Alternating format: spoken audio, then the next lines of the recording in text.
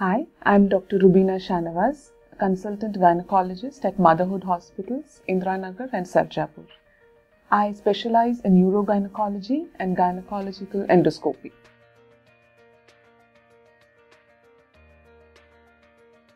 Today we'll be discussing on what a pap smear is and what should you do before you go to your gynecologist for a pap smear. Now, what is the cervix? Cervix is the mouth of the uterus which is protruding into the vagina.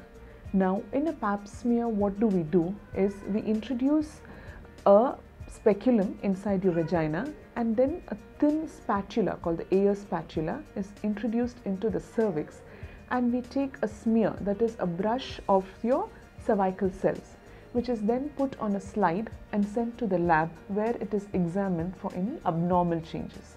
This is usually done to screen for cervical cancer, because if it is detected in the early stages, the treatment options are much more. Now, when do you recommend a pap smear is ideally at the age of 21, and the latest recommendation is every 3 years. After the age of 30, in the same test, there's another component called the HPV DNA. When this is added, your gap between the pap smears can go up to 5 years, and you stop when you're 65 years of age.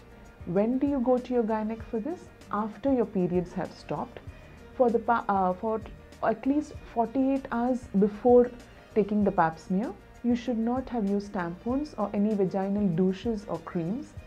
There should have at least been 2 weeks gap after you took treatment for any cervical or vaginal infection. No intercourse for 24 hours prior to the pap smear. If your pap smear shows an abnormal result, then you will be asked to repeat it after 3 months, which is the time it takes for your cervical cells to regenerate.